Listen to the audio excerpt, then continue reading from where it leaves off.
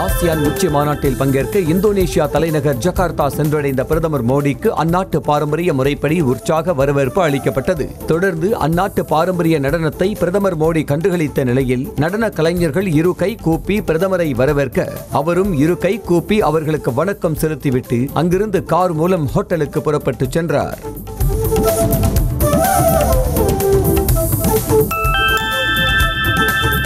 இந்தோனேஷியாவில் இந்திய வம்சாவளியினர் கையில் தேசிய மூவர்ண கொடியுடன் பிரதமர் மோடிக்கு உற்சாக வரவேற்பு அளித்தனர். 20வது ஆசியான் உச்சி மாநாட்டில் பங்கேற்க வந்த பிரதமருக்கு அங்கு கூடியிருந்த சிறுவர்கள் முதல் பெரியவர்கள் வரை பாரத் மாதா கி ஜெய் என்ற முழக்கத்துடன் இன்முகத்தோடு வரவேற்றனர். மேலும் அவரை பார்க்க காத்திருந்த அவர்கள் பிரதமருடன் கைகுலுக்கியும் செல்ஃபி எடுத்தும் உற்சாகம் அடைந்தனர்.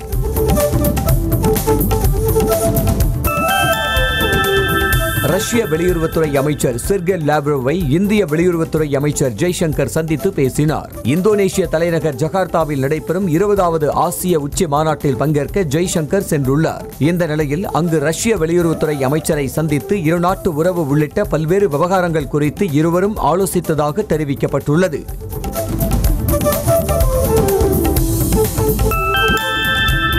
G20 உச்சி மாநாட்டை முன்னிட்டு டெல்லியில் போலீசார் மற்றும் பாதுகாப்பு படையினர் முன்னெச்சரிக்கை பாதுகாப்பு ஒத்திகை மேற்கொண்டனர். தலைநகர் டெல்லி முழுவதும் பாதுகாப்பு வளையத்திற்குள் கொண்டு வரப்பட்டுள்ள நிலையில் தொடர்ந்து பாதுகாப்பு பணிகள் மேற்கொள்ளப்பட்டு வருகிறது. இதனிடையே வெடிகுண்டு நிபுணர்கள், மோப்ப நாய்கள், கண்ணீர் புகைகுண்டுகள் பயன்படுத்தி காவலர்கள் ஒத்திகை நடத்தினர்.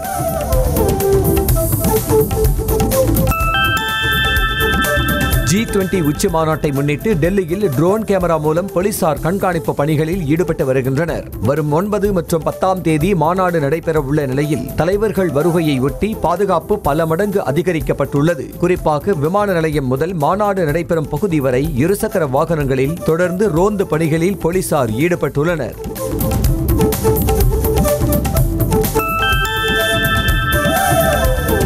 G20 உச்சி மாநாட்டை முன்னிட்டு டெல்லியில் உள்ள உச்சநீதிமன்ற கட்டடம் தேசிய கொடி வண்ணத்தில் ஜொலிக்கிறது. தலைநகர் டெல்லி முழுவதும் வண்ண மின் விளக்குகளால் அலங்கரிக்கப்பட்டுள்ள நிலையில் தலைவர்களை வரவேற்கும் விதமாக விமான நிலையத்திலிருந்து மாநாடு நடைபெறும் மைதானம் வரை மின் விளக்குகளால் விளம்பர பலகைகள் வைக்கப்பட்டுள்ளன. மேலும் அரசு கட்டிடங்களும் மின் விளக்குகளால் அலங்கரிக்கப்பட்டுள்ளன.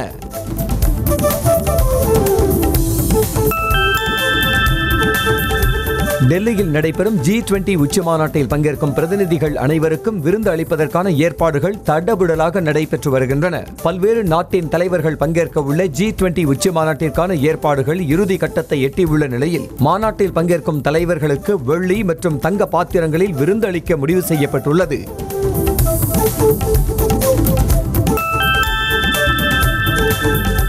சென்னை மெரினா கடலில் பேனா நினைவு சின்னத்திற்கு வழங்கப்பட்ட கடற்கரை மண்டல மேலாண்மை அனுமதியை ரத்து செய்ய கோரிய மனுவிற்கு மத்திய மாநில அரசுகள் பதிலளிக்க தென்மண்டல தேசிய பசுமை தீர்ப்பாயம் உத்தரவிட்டுள்ளது. தீர்ப்பாயத்தின் நீதித்துறை உறுப்பினர்கள் அமர்வானது வழக்கு குறித்து மத்திய அரசு மாநில கடற்கரை மண்டல மேலாண்மை ஆணையம் பதிலளிக்க கோரி வழக்கின் விசாரணையை அக்டோபர் 10ஆம் தேதிக்கு ஒத்திவைத்தனர்.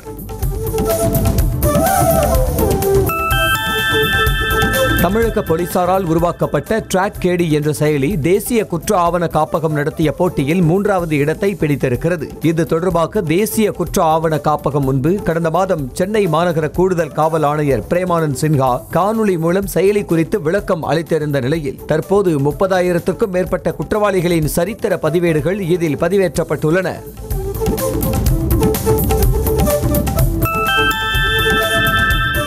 விருதுநகர் மாவட்டம் ஸ்ரீவில்லிபுத்தூரில் பாஜக தலைவர் அண்ணாமலை என் மண் என் மக்கள் நடைபயணத்தை மேற்கொண்டுள்ளார். கடந்த ஜூலை 28ஆம் தேதி தொடங்கி நடைபெற்று வரும் இந்த நடைபயணத்தின் ஒரு பகுதியாக தற்போது ஸ்ரீவில்லிபுத்தூரில் உள்ள அண்ணாமலை அங்குள்ள ஆண்டாள் கோவிலில் உரியடித்தும் நெசவாளர்களுடன் ராட்டை சுற்றியும் உற்சாகமாக கலந்துரையாடினார்.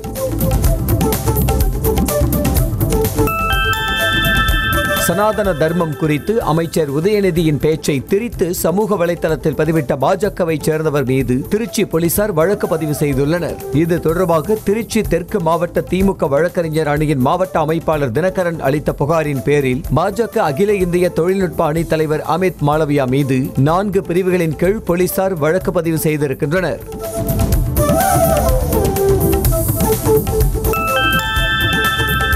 தஞ்சாவூர் மாவட்டம் கும்பகோணம் மற்றும் அதன் சுற்றுவட்டார பகுதிகளில் சுமார் 1 மணி நேரத்திற்கு மேலாக காற்றுடன் கனமழை பெய்தது. காலை முதலே வெயில் வாட்டி வதைத்து வந்த நிலையில் திடீரென பெய்த கனமழையால் வெப்பம் தணிந்து குளிர்ச்சியான சூழல் நிலவியது. இதனால் விவசாயிகள் மற்றும் பொதுமக்கள் மகிழ்ச்சி அடைந்தனர்.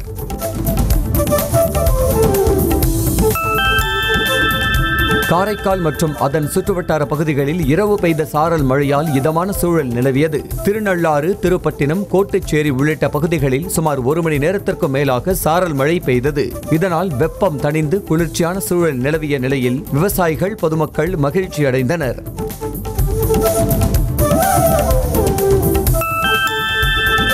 கரூர் மாவட்டம் குளித்தலை அருகே செயல்படும் டாஸ்மாக் கடையை அகற்றக் கோரி அப்பகுதி மக்கள் குழந்தைகளுடன் காத்திருப்பு போராட்டத்தில் ஈடுபட்டனர். பாறைப்பட்டி பகுதியில் உள்ள தனியார் பள்ளி மற்றும் பிரதான பேருந்து நிறுத்தம் அருகில் அரசு டாஸ்மாக் கடை செயல்பட்டு வரும் நிலையில் மது பிரியர்களின் அட்டகாசம் நாளுக்கு நாள் அதிகரித்து வருவதாக கூறி பொதுமக்கள் போராட்டம் நடத்தினர்.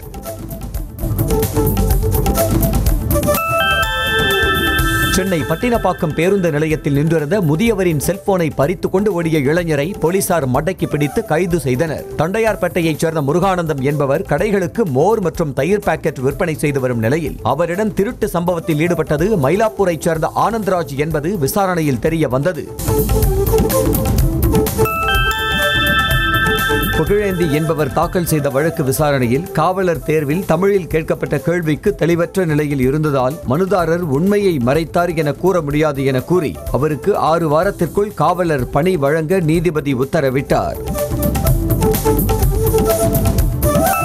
சென்னை அடுத்த தாம்பரத்தில் பிரபல ரவுடிகள் ஒன்று கூடி திட்டம் போட்டு தொழிலதிபரை கடத்திய சம்பவம் பரபரப்பை ஏற்படுத்தியுள்ளது. இரும்புலியூர் பகுதியைச் சேர்ந்த சந்துரு என்பவர் கார்கள் வாங்கி விற்கும் தொழில் செய்து வரும் நிலையில் அதே பகுதியைச் சேர்ந்த ரவுடி உதயா என்பவர் கூட்டாளிகளுடன் சந்துருவை கடத்தி பணம் பறித்துள்ளார். புகாரின் பேரில் கடத்தலில் ஈடுபட்டவர்களை தாம்பரம் போலீசார் மடக்கி பிடித்து கைது செய்தனர்.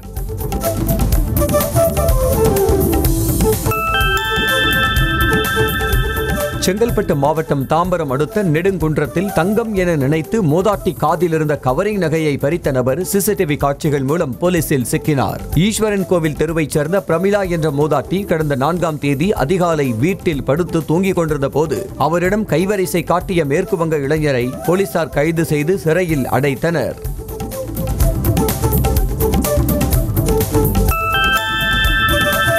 கன்னியாகுமரி மாவட்டம் நெய்யூர் ஆலங்கோடு பகுதியில் ஹெட்போன் அணிந்தபடி ரயில் தண்டவாளத்தை கடக்க முயன்ற செவிலியர் ரயில் மோதி உயிரிழந்த சம்பவம் சோகத்தை ஏற்படுத்தியுள்ளது. வாழோடு பகுதியைச் சேர்ந்த ஐயாத்துரை என்பவருடைய மகள் ஐஸ்வர்யா பணிக்கு சென்ற போது இந்த விபத்து ஏற்பட்டது. உடலை பார்த்து அவருடைய உறவினர்கள் கதறி அழுதது சோகத்தை ஏற்படுத்தியுள்ளது.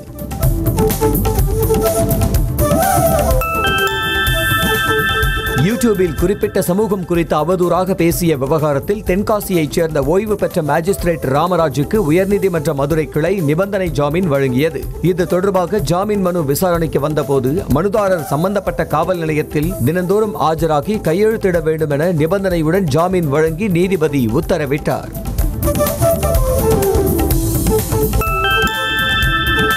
திருப்பூர் மாவட்டம் பல்லடம் அருகே கள்ளக்கிணறு பகுதியில் 4 பேர் வெட்டி கொலை செய்யப்பட்ட சம்பவத்தில் ஆயுதங்கள் சப்ளை செய்த ஐயப்பன் என்பவனை காவல்துறையினர் கைது செய்தனர். கைது செய்யப்பட்ட குற்றவாளி நீதிமன்றத்தில் ஆஜர்படுத்தப்பட்ட நிலையில் ஏற்கனவே அவர் மீது நெல்லை முக்கூடல் காவல் நிலையத்தில் 2 கொலை வழக்கு உட்பட 15 வழக்குகள் நிலுவையில் உள்ளது தெரிய வந்திருக்கிறது.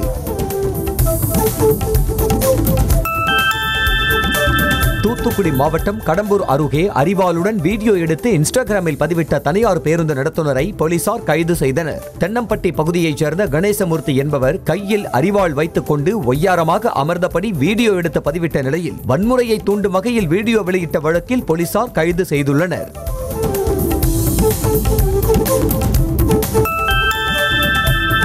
புதுச்சேரி அரசு கையகப்படுத்திய நிலங்களுக்கு இழப்பீடு தொகை வழங்காததால் காரைக்கால் மாவட்ட துணை ஆட்சியர் அலுவலகத்தை ஜப்தி செய்ய நீதிமன்றம் உத்தரவிட்டுள்ளது. இதனை அடுத்து நீதிமன்ற ஊழியர்கள் துணை மாவட்ட ஆட்சியர் அலுவலகத்தை ஜப்தி செய்ய வந்த நிலையில் துணை ஆட்சியர் ஜான்சன் 2 மாதத்திற்குள் புதுச்சேரி அரசு சார்பில் விவசாயிகளுக்கு இழப்பீடு தொகை வழங்குவதாக உறுதி அளித்துள்ளார்.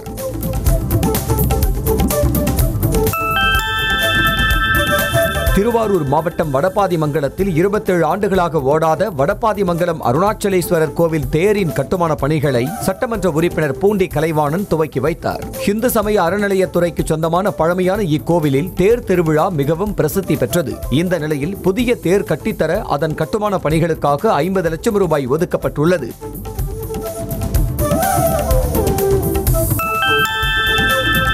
நாமக்கல் அருகே திறப்பு விழா கண்ட அடுத்த நாளே குடிநீர் சுத்திகரிப்பு நிலையம் எவ்வித முன்னறிவிப்பும் இன்றி மூடப்பட்ட சம்பவம் அரங்கேறியுள்ளது. வெண்ணுந்தூர் பகுதிகளில் மக்களின் குடிநீர் தேவைக்காக 10 லட்சம் ரூபாய் மதிப்பீட்டில் 2 குடிநீர் சுத்திகரிப்பு நிலையம் அமைக்கப்பட்டது. இந்த நிலையில் ஒப்பந்ததாரர்களுக்கு பணம் சரியாக வழங்கப்படாததால் முன்னறிவிப்பு இன்றி மூடப்பட்டதாக கூறப்படுகிறது.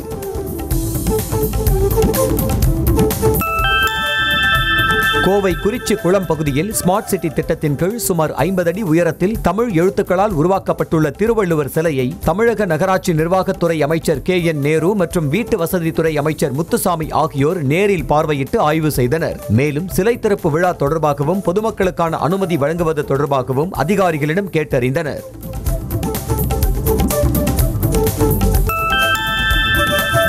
திருவள்ளூர் மாவட்டம் பள்ளிப்பட்டு பகுதியில் கடந்த 2009ஆம் ஆண்டு நடந்த பட்டாசு கடை வெடிவிபத்தில் பாதிக்கப்பட்டோரின் குடும்பத்தினருக்கு இழப்பீட்டை தீர்மானிக்க ஓய்வு பெற்ற நீதிபதி பார்த்திபனை நியமித்து சென்னை உயர்நீதிமன்றம் உத்தரவிட்டுள்ளது. ஷோலிங்கர் சாலையில் ஆனந்தகுமார் என்பவரின் கடையில் பட்டாசு வெடித்து ஏற்பட்ட தீ விபத்தில் 32 பேர் பலியான சம்பவத்தில் இழப்பீடு வழங்க கோரிய வழக்கில் உத்தரவு பிறப்பிக்கப்பட்டுள்ளது. பிறப்பில் சந்தேகப்பட்டு மகனை கொடுமைப்படுத்திய தந்தைக்கு விதிக்கப்பட்ட 5 ஆண்டு சிறை தண்டனையை 3 ஆண்டுகளாக குறைத்து சென்னை உயர்நீதிமன்றம் உத்தரவிட்டுள்ளது. சென்னை கோடம்பாக்கத்தைச் சேர்ந்த பன்னீர்செல்வம் லூர்து மேரி தம்பதியின் 2 மகன்களில் மூத்த மகன் தன்னை விட நிறமாக இருந்ததால் பன்னீர்செல்வம் சந்தேகமடைந்து உணவு, உடை ஆகியவற்றை கொடுக்காமல் சித்திரவதை செய்ததாக கூறப்படுகிறது.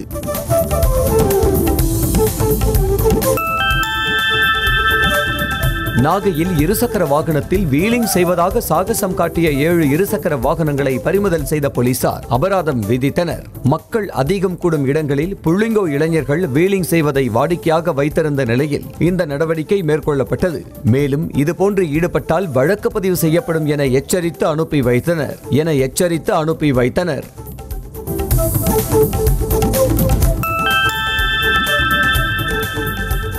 திண்டுக்கல் மாவட்டம் ஒட்டன்சத்திரத்தில் வீட்டின் முன்பு பள்ளம் ஏற்பட்ட சம்பவம் தொடர்பாக நகராட்சி அதிகாரிகளிடம் தொடர்பு கொண்டு கேட்டபோது அவர்களின் பொறுப்பற்ற பதில்கள் அதிர்ச்சியை ஏற்படுத்தியுள்ளது. சம்பவம் குறித்து நகராட்சி ஆணையாளர் மீனாவிடம் தொடர்பு கொண்ட போது தான் பொறுப்பேற்று 2 வாரம்தான் ஆகிறது என்றும் சம்பவ இடத்திற்கு நேரில் சென்று பார்த்துவிட்டு தகவல் அளிப்பதாகவும் கூறினார்.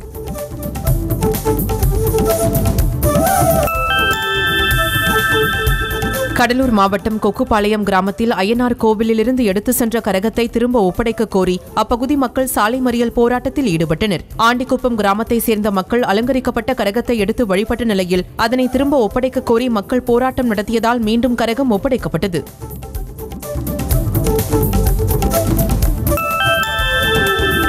நெல்லை மாநகராட்சியில் உள்ள சாந்தி நகர் பகுதியில் செல்போன் டவர் அமைப்பதற்கு எதிர்ப்பு தெரிவித்து திமுக மாமன்ற உறுப்பினர்கள் தலைமையில் பொதுமக்கள் போராட்டத்தில் ஈடுபட்டதால் பரபரப்பு ஏற்பட்டது. திமுக மாமன்ற உறுப்பினர் இந்திராமணி மற்றும் பவுல்ராஜ் தலைமையில் நடைபெற்ற இப்போராட்டத்தில் குடியிருப்பு பகுதியில் செல்போன் டவர் அமைக்கும் பணிகளை முழுமையாக கைவிட வேண்டி கோரிக்கை வைக்கப்பட்டது.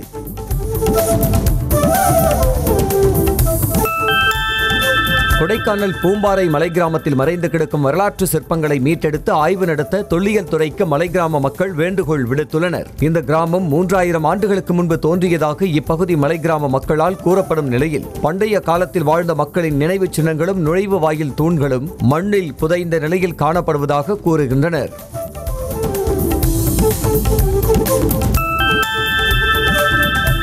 மயிலாடுதுறை மாவட்டம் சீர்காழியில் சூப்பர் மார்க்கெட்டில் இருந்து ஊழியரின் செல்போனை திருடிச் சென்ற நபரை போலீசார் கைது செய்தனர். மேனகா என்ற ஊழியர் வைத்திருந்த செல்போனை புவனகிரியைச் சேர்ந்த பர்வததாஸ் திருடிச் சென்ற நிலையில் இந்த காட்சி சிசிடிவி கேமராவில் பதிவாகியிருந்தது. இதை அடுத்து அவரை போலீசார் கைது செய்தனர்.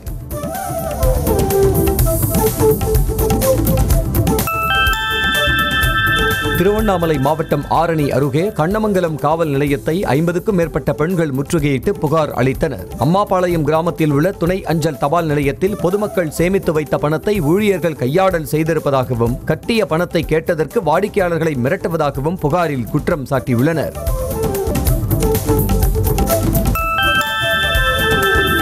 சென்னை பெரும்பாக்கம் பகுதியில் திமுக கிளை அலுவலகத்தில் அமைக்கப்பட்டிருந்த சிசிடிவி கேமராவை கஞ்சா போதையில் உடைத்த நபர் காவல்துறையினர் நடவடிக்கை ஏதும் எடுக்காமல் எச்சரித்து மட்டும் அனுப்பியதால் மீண்டும் வந்து சிசிடிவி கேமராவை உடைத்த சம்பவம் அதிர்ச்சியை ஏற்படுத்தியுள்ளது. திமுக கிளை அலுவலகத்தில் பாதுகாப்புக்காக பொருத்தப்பட்டிருந்த சிசிடிவி கேமராவை அப்பகுதியைச் சேர்ந்த இளைஞர் ஒருவர் நள்ளிரவில் வந்து உடைத்து சென்றார். தூத்துக்குடி மாவட்டம் திருச்செந்தூர் அருகே சுத்தமான குடிநீர் வழங்கப்படாததை கண்டித்து 200க்கும் மேற்பட்ட பெண்கள் காலி குடங்களுடன் சாலை மறியல் போராட்டத்தில் ஈடுபட்டனர். முக்காணி கிராமத்திற்கு வழங்கப்பட்டு வரும் குடிநீரில் கழிவுநீர் கலந்து வருவதாக அப்பகுதி மக்கள் புகார் தெரிவித்து போராட்டத்தில் ஈடுபட்டதால் 2 மணி நேரம் போக்குவரத்து பாதிக்கப்பட்டது.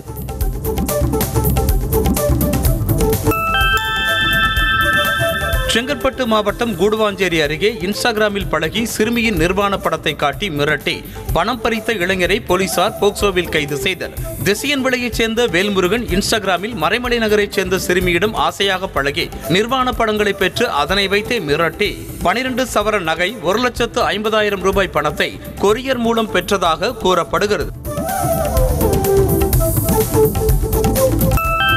சென்னையில் போலீஸ் வாகனம் மீது தண்ணீர் லாரி மோதியதில் 4 பெண் காவலர்கள் காயமடைந்தனர். புழல் சிறையிலிருந்து மருத்துவ பரிசோதனைகளுக்காக 14 சிறை கைதிகளை போலீசார் ஸ்டான்லி மருத்துவமனைக்கு அழைத்துச் சென்றனர். அப்போது எதிர் திசையில் வந்த தண்ணீர் லாரி மோதிய விபத்தில் 4 பெண் போலீசார் காயமடைந்து மருத்துவமனையில் அனுமதிக்கப்பட்டனர்.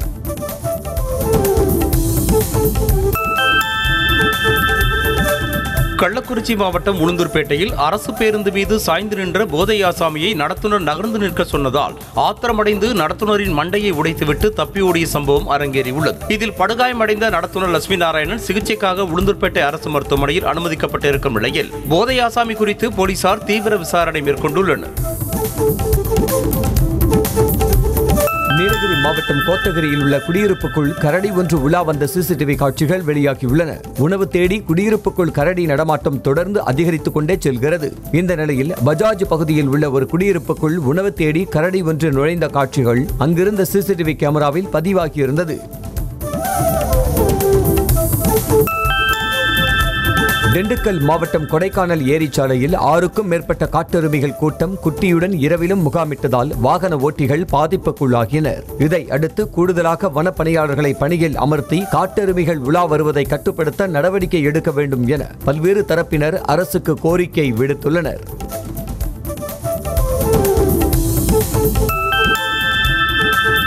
விருதுநகர் மாவட்டம் ராஜபாளையத்தில் வீட்டிற்குள் புகுந்த நல்ல பாம்பை பாம்பு பிடி வீரர் பத்திரமாக பிடித்து வனத்துறையினரிடம் ஒப்படைத்தார். வெங்கடேஷ் என்பவருடைய வீட்டிற்குள் புகுந்த நல்ல பாம்பை கண்டு குடும்பத்தினர் அதிர்ச்சியடைந்தனர். இதை அடுத்து தகவலின் பேரில் அங்கு சென்ற பாம்பு பிடி வீரர் பாம்பை லாவகமாக பிடித்து எடுத்துச் சென்றார்.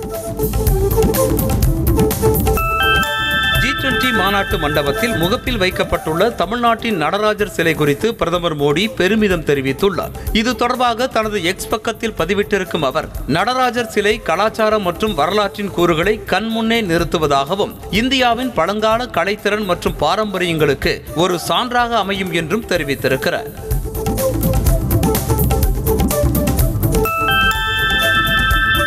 சனாதனத்தை தவறாக பேசினால் உரிய பதிலடி கொடுக்க வேண்டும் என மத்திய அமைச்சரவை கூட்டத்தில் பிரதமர் மோடி அறிவுறுத்தியதாக தகவல் வெளியாகியுள்ளது. டெல்லியில் நடைபெற்ற அமைச்சரவை கூட்டத்தில் பேசிய பிரதமர் மோடி எந்த மதத்தையும் இழிவுபடுத்துவதற்கு யாருக்கும் உரிமை இல்லை என்று தெரிவித்ததாக கூறப்படுகிறது.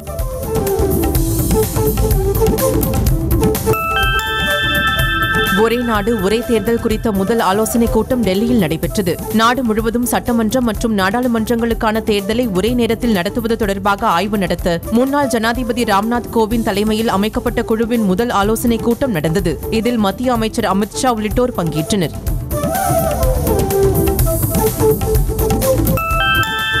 நாடாளுமன்ற சிறப்பு கூட்டத்தில் 9 முக்கிய விவகாரங்கள் குறித்து விவாதிக்க வேண்டும் என பிரதமர் மோடிக்கு காங்கிரஸ் நாடாளுமன்ற குழு தலைவர் சோனியா காந்தி கடிதம் எழுதியிருக்கிறார். மணிப்பூர் விவகாரம், விலைவாசி உயர்வு, விவசாயிகள் பிரச்சினை, சாதிவாரி கணக்கெடுப்பு, ஹரியானா வன்முறை உள்ளிட்ட 9 விவகாரங்களை விவாதிக்க வேண்டும் என சோனியா காந்தி வலியுறுத்தியிருக்கிறார். விநாயகர் சதுர்த்தியை முன்னிட்டு வரும் 19ஆம் தேதி புதிய பாராளுமன்றத்திற்கு மக்களவை மற்றும் மாநிலங்களவை கூட்டம் மாற்றப்படும் என தகவல் வெளியாகியுள்ளது. வரும் 18ஆம் தேதி முதல் 22ஆம் தேதி வரை 5 நாட்கள் சிறப்பு கூட்டத்தொடர் நடைபெறும் என அறிவிக்கப்பட்டுள்ளது. இந்த நிலையில் 18ஆம் தேதி மட்டும் பழைய நாடாளுமன்ற கட்டடத்தில் கூட்டம் நடைபெறும் என கூறப்படுகிறது. திருப்பதி நடைபாதையில் பாத யாத்திரையாக செல்லும் பக்தர்கள் வன விலங்குகளிடமிருந்து பாதுகாத்துக் கொள்ள கைத்தடி வழங்கும் திட்டம் தொடங்கப்பட்டது. ஏழுமலையான் கோவில் அறங்காவலர் குழு தலைவர் கருணாகர் ரெட்டி பக்தர்களுக்கு கைத்தடி வழங்கி திட்டத்தை தொடங்கி வைத்தார். மலைப்பகுதியில் 4 சிறுத்தை பிடிபட்ட நிலையில் மேலும் ஒரு சிறுத்தை நடமாட்டம் இருப்பதாக வனத்துறையினர் எச்சரித்தனர்.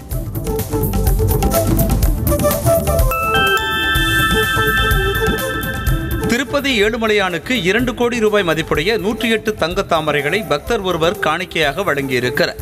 ஆந்திர மாநிலம் கடப்பாவைச் சேர்ந்த டாக்டர் ராஜீவ் ரெட்டி என்பவர் செவ்வாய்க்கிழமை தோறும் நடைபெறும் அஷ்டதல பாத பத்ம ஆராதனை சேவைக்காக 108 தங்க தாமரைகளை காணிக்கையாக வழங்க முடிவு செய்து அவற்றை லலிதா ஜுவல்லர்ஸின் பிரத்யேக வேலைப்பாடுகளுடன் தயாரித்து காணிக்கையாக செலுத்தினர்.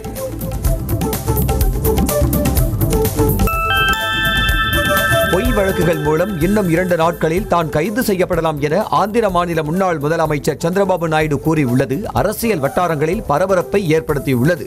அனந்தபூர் மாவட்டம் ராயதுர்கத்தில் செய்தியாளர்களிடம் பேசிய சந்திரபாபு நாயுடு, எத்தனையோ வழக்குகளை பார்த்துள்ளதால் நான் பீனிக்ஸ் பறவை போன்று அவை அனைத்தையும் தாண்டி வந்துள்ளேன் என தெரிவித்தார். G20 மாநாட்டை முன்னிட்டு டெல்லியில் நாளை முதல் 10ஆம் தேதி வரை அதிகாலை 4 மணி முதல் மெட்ரோ ரயில்கள் இயக்கப்படும் என்று மெட்ரோ ரயில் நிர்வாகம் தெரிவித்திருக்கிறது. மாநாட்டுக்கான ஏற்பாடுகள் தீவிரமாக நடைபெற்று வரும் நிலையில் அதிகாலை 4 மணி முதல் மெட்ரோ ரயில் இயக்கப்படும் என்றும் காலை 6 மணி வரை அனைத்து வழித்தடத்திலும் அரை மணி நேர இடைவெளியில் ரயில்கள் இயக்கப்படும் எனவும் மெட்ரோ ரயில் நிர்வாகம் தெரிவித்திருக்கிறது.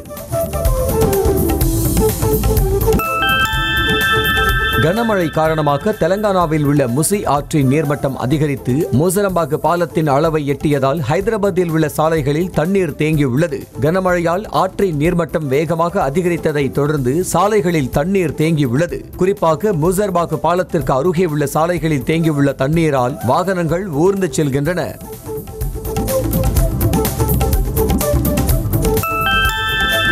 கேரள மாநிலம் கொச்சி விமான நிலையத்தில் 2 பயணிகளிடமிருந்து 4,42,000 ரூபாய் மதிப்பிலான பழைய ரூபாய் நோட்டுகளை சுங்கத்துறை அதிகாரிகள் பறிமுதல் செய்தனர். பழைய 500 மற்றும் 1000 ரூபாய் நோட்டுகளை பயணிகள் எடுத்துச் சென்றது சோதனையில் தெரிய வந்த நிலையில் இது தொடர்பாக சுங்கத்துறை அதிகாரிகள் விசாரணை மேற்கொண்டு வருகின்றனர். சீனாவில் பணியின் போது அரசு அதிகாரிகள் ஐபோன் பயன்படுத்த தடை விதிக்கப்பட்டுள்ளது. குறிப்பாக வேலை நேரத்தில் ஆப்பிள் நிறுவனத்தின் ஐபோன் அந்நிய நாட்டு முத்திரையிலான கருவிகளை பயன்படுத்த வேண்டாம் என அத்தகைய கருவிகளை அலுவலகத்திற்கு கொண்டுவர வேண்டாம் எனவும் கேட்டுக் கொள்ளப்பட்டுள்ளதாக தகவல் வெளியாகியுள்ளது.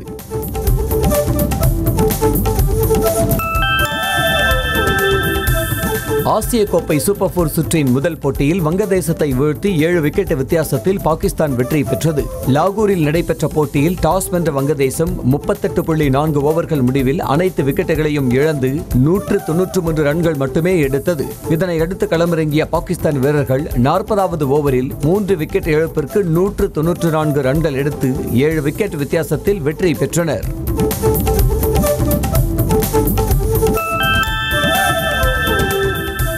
உலகக்கோப்பை கிரிக்கெட் தொடருக்கான அடுத்த கட்ட டிக்கெட் விற்பனை நாளை தொடங்க உள்ளதாக அறிவிப்பு வெளியாகியுள்ளது. இது குறித்து BCCI வெளியிட்டுள்ள அதிகாரப்பூர்வ அறிவிப்பில் நாளை இரவு 8 மணிக்கு டிக்கெட் விற்பனை தொடங்க உள்ளதாகவும் மொத்தம் 4 லட்சம் டிக்கெட்டுகள் விற்பனை செய்யப்படும் எனவும் குறிப்பிட்டுள்ளது. நடிகர் மகேஷ் பாபுவின் குடும்பத்தினருடன் ஜவான் திரைப்படத்தை பார்க்க வருவதாக ஷாருக் கான் தெரிவித்துள்ளார். ஜவான் படத்தை திரையரங்குகளில் பார்ப்பதற்காக தனது ட்விட்டர் பக்கத்தில் மகேஷ் பாபு பதிவிட்டுள்ள நிலையில் அதற்கு பதிலளித்த ஷாருக் கான் அவருக்கு தனது நன்றியை தெரிவித்ததோடு, நீங்கள் எப்போது படம் பார்ப்பீர்கள் என சொன்னால் தானும் உங்கள் குடும்பத்தாருடன் சேர்ந்து படத்தை பார்ப்பதாக கூறியுள்ளார்.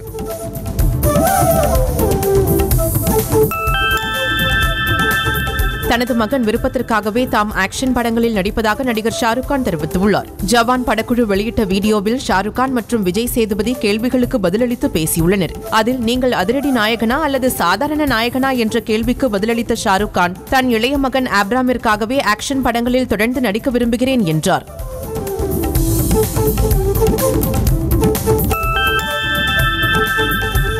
என்ன எனர்ஜி ஷாருக் சார் என நடிகர் சிம்பு ஜவான் திரைப்படத்திற்கு வாழ்த்து தெரிவித்துள்ளார். இது குறித்து அவர் வெளியிட்டுள்ள பதிவில், ஜவான் திரைப்படம் கொண்டாட்டமாக இருக்க போகிறது எனவும் இந்த மெகா திரைப்படத்தை உருவாக்கிய என் அன்பு சகோதரர் அட்லிக்காக மிகுந்த மகிழ்ச்சி அடைகிறேன் எனவும் குறிப்பிட்டுள்ளார்.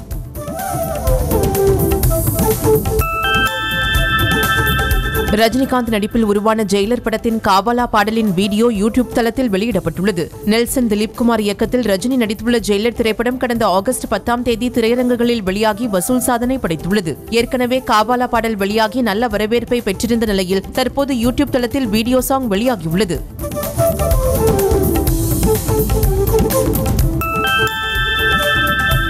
நடிகர் ரஜினிகாந்தின் இளைய மகள் சௌந்தர்யா ரஜினிகாந்த் தயாரிப்பில் உருவாகும் வெப் சீரிஸ் படப்பிடிப்பு அதிகாரப்பூர்வமாக தொடங்கப்பட்டுள்ளதாக தகவல் வெளியாகியுள்ளது. கேன்ஸ் என்ற பெயரில் தயாரிக்கப்படும் வெப் சீரிஸ் அமேசானில் ஒளிபரப்பாக இருப்பதாகவும் இந்த தொடரில் அசோக் செல்வம் நடிக்க உள்ளதாகவும் சௌந்தர்யா தனது சமூக வலைதள பக்கத்தில் தெரிவித்துள்ளார்.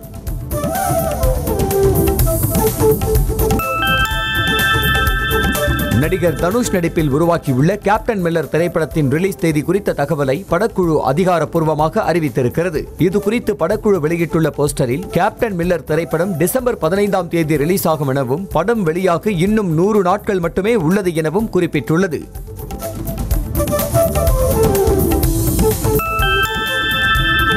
இந்தியா பெயர் மாற்றம் குறித்த கேள்விக்கு எனக்கு இந்தியா என்ற பெயரே போதும், அதுவே சரியானதாக உள்ளது என இயக்குனர் வெற்றிமாறன் கூறியுள்ளார். சென்னை வளசரவாக்கம் அன்புநகர் பகுதியில் பியூர் சினிமா என்ற புத்தக விற்பனை நிலையத்தை திறந்து வைத்து செய்தியாளர்களிடம் பேசிய அவர், புத்தக வாசிப்பு மிகவும் அவசியமானது எனவும் நம்மை அடுத்த கட்டத்திற்கு நகர்த்திக் கொள்ள வாசிப்பு மிக முக்கியம் என்றும் குறிப்பிட்டார்.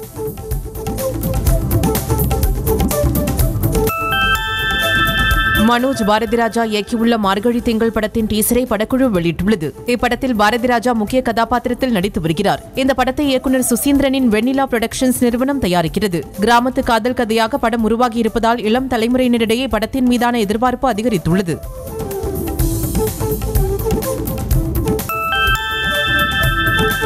மதுரை விமான நிலையத்தில் செய்தியாளர்களுக்கு பேட்டியளித்த நடிகர் வடிவேல் சந்திரமுகி 2 திரைப்படம் நல்லா வந்திருப்பதாகவும் தான் முருகேசன் என்ற கதாபாத்திரத்தில் இந்த படத்தில் நடித்துள்ளதாக தெரிவித்தார். ரஜினிகாந்த் நடித்த சந்திரமுகி திரைப்படம் அவர் ஸ்டைல் இருந்தது என்றும் சந்திரமுகி 2 திரைப்படத்தில் ராகவா லாரன்ஸ் இவர் ஸ்டைலில் நடித்துள்ளார் என்றார்.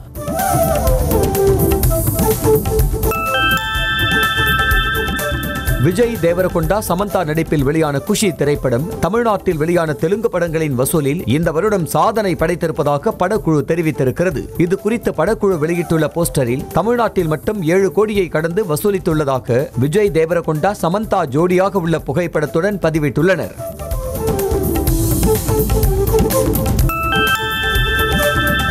திரைத்துறையில் அடியெடுத்து வைத்து தற்போது 26 ஆண்டுகளை நடிகர் சூர்யா நிறைவு செய்துள்ளார். 1997இல் நேருக்கு நேர் திரைப்படம் மூலம் திரையுலகிற்கு அறிமுகமான சூர்யா அன்று சரவணனாக இருந்தவர் இன்று சூர்யாவாக மாறியுள்ள மாற்றம் வியக்கத்தக்கதாக அமைந்துள்ளது என அவரது ரசிகர்கள் தெரிவித்திருக்கின்றனர். தற்போது கங்குவா திரைப்படத்தில் சூர்யா 5 விதமான தோற்றங்களில் நடித்து வருகிறார் என்பது குறிப்பிடத்தக்கது.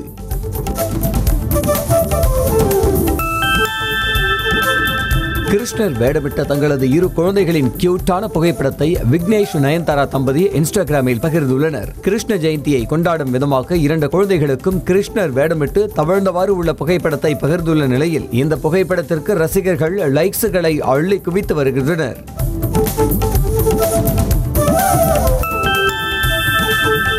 நடிகர் சங்க பேரவை கூட்டம் சார்பாக படப்பிடிப்புகள் ஒரு நாள் ரத்து செய்யப்படுவதாக நடிகர் சங்கம் சார்பில் அறிக்கை விடுக்கப்பட்டுள்ளது. தென்னிந்திய நடிகர் சங்கத்தின் பேரவை கூட்டம் வரும் 10ஆம் தேதி தேனாம்பேட்டை காமராஜர் அரங்க வளாகத்தில் நடைபெறவிருப்பதாகவும் தென்னிந்திய நடிகர் சங்க தலைவர் நாசர் தலைமையில் பொதுக்குழு கூட்டம் நடைபெறவுள்ளதாகவும் அறிவிக்கப்பட்டுள்ளது.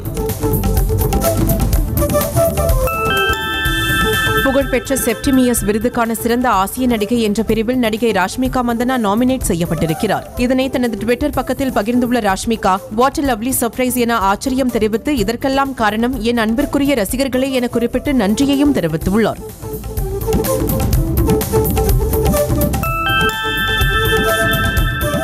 காங்கிரஸ் முன்னாள் எம்பியும் நடிகையுமான திவ்யா என்கிற ரம்யா நலமுடன் இருப்பதாக விளக்கம் அளிக்கப்பட்டது. திடீரென மாரடைப்பு ஏற்பட்டு திவ்யா காலமானதாக செய்தி பரவிய நிலையில் அவர் ஜெனீவாவில் நலமுடன் இருப்பதாக அவரது நண்பர்கள் மற்றும் உறவினர்கள் வட்டாரங்கள் தெரிவித்துள்ளன. இதனை உறுதிப்படுத்தும் வகையில் அவர் தனது எக்ஸ் வலைதள பக்கத்தில் போஸ்ட் ஒன்றையும் பதிவிட்டுள்ளார்.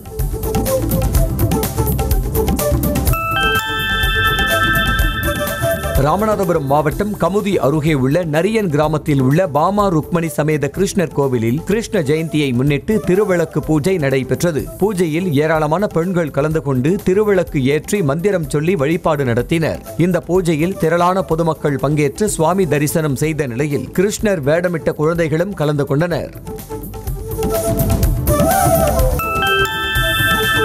மயிலாடுதுறையில் புகழ்பெற்ற குரு பரிகார ஆலயமான வதானேஸ்வரர் ஆலய கும்பாபிஷேகத்தை முன்னிட்டு முதல் கால யாகசாலை பூஜைகள் நடைபெற்றன.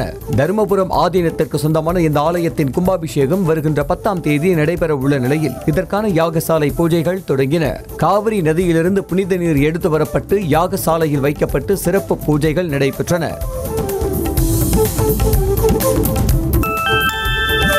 கிருஷ்ண ஜெயந்தியை முன்னிட்டு உத்தரப்பிரதேச மாநிலம் மதுராவில் உள்ள கிருஷ்ண ஜென்மபூமி கோவிலில் ஏராளமான பக்தர்கள் சுவாமி தரிசனம் செய்தனர். இதனை ஒட்டி கிருஷ்ண ஜென்மபூமி கோயில் முழுவதும் வண்ண வண்ண விளக்குகளால் அலங்கரிக்கப்பட்டிருந்தது. முன்னதாக சிறப்பு பூஜைகள் நடைபெற்ற நிலையில் பக்தர்கள் நீண்ட வரிசையில் காத்திருந்து சுவாமி தரிசனம் செய்தனர்.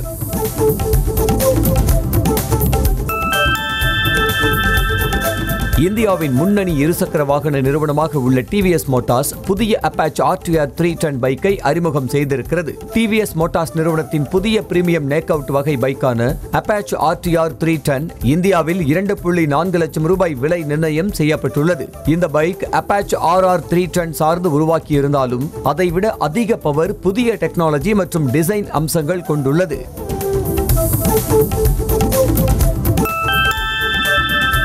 மாருதி சுசுகி கார்களுக்கு இந்த செப்டம்பர் 2023 மாதம் சுமார் 40,000 ரூபாய் வரை சலுகைகள் அறிவித்துள்ளன. இந்த சலுகைகள் வேகனார், ஆல்டோ கேட்டன், எஸ்பிரஸோ, செலோரியா, ஸ்விஃப்ட் ஆகிய கார்களுக்கு அறிவிக்கப்பட்டுள்ளன. ஆல்டோ கேட்டன் பெட்ரோல் வேரியன்ட் காருக்கு 35,000 ரூபாய் வரையும், வேகனார், CNG, LXI மற்றும் BXI ஆகிய வேரியன்ட்களுக்கு 30,000 ரூபாய் வரை சலுகை அறிவிக்கப்பட்டுள்ளது. MG மோட்டார்ஸ் நிறுவனம் இந்தியாவில் அதன் புதிய பிளாக் ஸ்டோம் எடிஷன் காரை அறிமுகம் செய்திருக்கிறது. இந்த காரின் தொடக்க விலை 14,47,800 ரூபாய் முதல் தொடங்குகிறது. இது முழுவதும் பிளாக் லிவரி தீம் கொண்டிருக்கிறது. காரின் பல இடங்களில் பிரீமியம் லுக் தருவதற்கு குரூம் கார்னிஷ் இடம்பெற்றுள்ளது. இதன் முன்பக்கம் பிளாக் எடிஷன் பேட்ச் உள்ளது.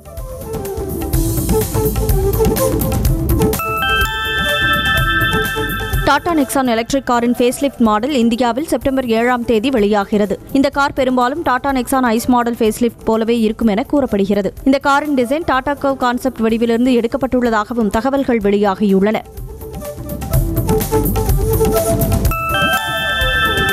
செப்டம்பர் 12ஆம் தேதி ஆப்பிள் இன்க் நிறுவனம் தனது வருடாந்திர நிகழ்வை நடத்த திட்டமிட்டுள்ளது.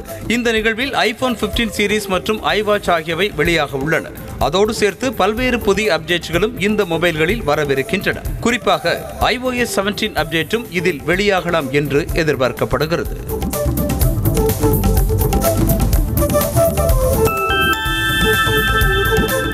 வருகின்ற செப்டம்பர் 12ஆம் தேதி வெளியாக உள்ள iPhone 15 சீரிஸ் மொபைலின் கேமரா ஸ்பெசிபிகேஷன்ஸ் பற்றிய தகவல்கள் வெளியாகியுள்ளன.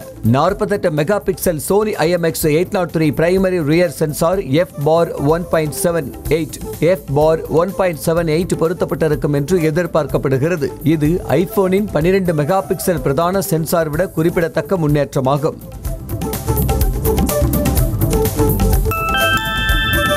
மோட்டோரோலா நிறுவனத்தின் புதிய Moto G54 5G smart phone இந்திய சந்தையில் அறிமுகம் செய்யப்பட்டிருக்கிறது. இதில் 6.5 inch HD plus 120 Hz LCD screen, அதிகபட்சம் 12 GB RAM வழங்கப்பட்டிருக்கிறது. Android 13 OS கொண்டிருக்கும் Moto G54 5G smart போனிற்கு Android 14 மற்றும் 3 ஆண்டுகளுக்கு செக்யூரிட்டி அப்டேட்கள் வழங்கப்படுகிறது.